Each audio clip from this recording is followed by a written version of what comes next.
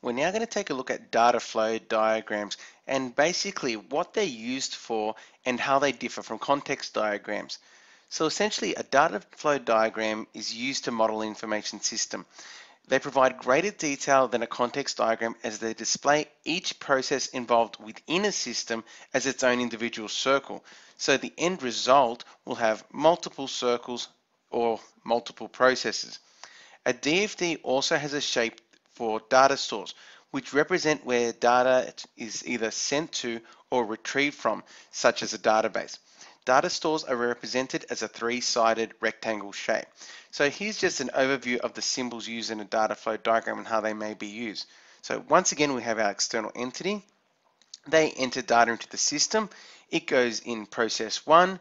It may then go to a second process.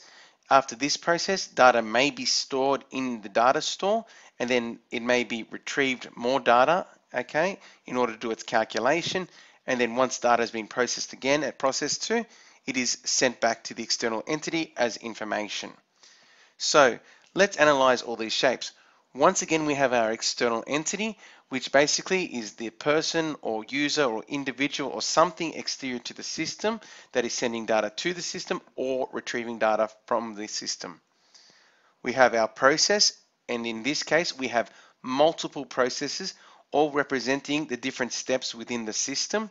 Okay, and unlike a context diagram, we have more than one circle in this scenario. We have our flow line once again, and the line itself is labeled along with the data that it's either sending or information that's being received. Okay, and finally we have our data store, which is a location where data is saved to or retrieved from, such as a database.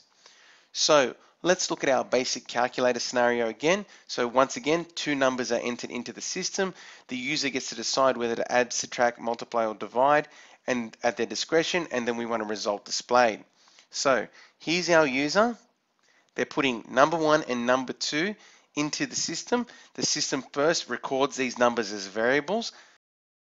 Once the numbers have been recorded, they are stored in the memory of the calculator. The next step, we need to say which calculation the user wants to use.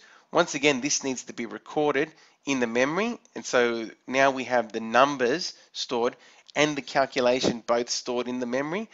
Now that we have this information, number 1 and number 2 and the calculation type can all be used in another process called perform calculation. And essentially, this is where the calculation would be performed. The system then needs to show the calculation result to the user, so display result, and they essentially view the result. So I hope this gives you a bit of an understanding of how data flow diagrams are used. Essentially breaking down the system into a number of steps, as well as showing data stores where data is sent to or retrieved from within the movement of data throughout the system. I hope this also emphasizes how it's different to context diagrams and basically goes into a lot more depth, okay, in the flow of data within the system.